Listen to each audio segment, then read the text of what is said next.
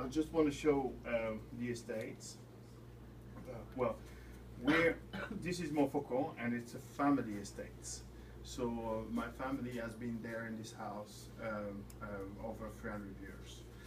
And with this house, there's an estate where there were vineyards, a little bit, but also land where we were growing some wheat and also vegetables and orchards. Because we're in the Rhone Valley, where it's the agriculture used to be very subsidized agriculture. Do you understand? People were producing what they were needed for a living.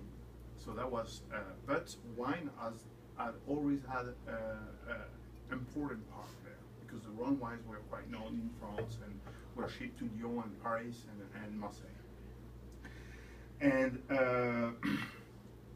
when my father was not a winemaker, but we have this estate in the family, and say we should find a solution for the estates. And I've got three brothers, and we asked who wants to do agriculture. And of course, nobody wanted to do agriculture, because agriculture had the image of being quite a hard work. And sometimes, you know, in agriculture you work hard, but you don't control.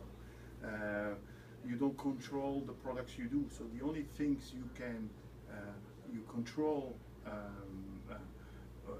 your incomes is to produce more, right?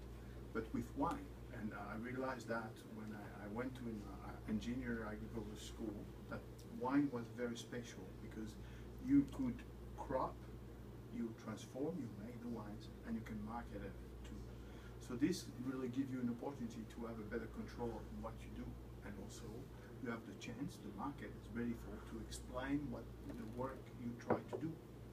And that's instead of, for example, the wheat market or the beets market, or so I don't know, the price is defined in Chicago, and you cannot say anything, you know.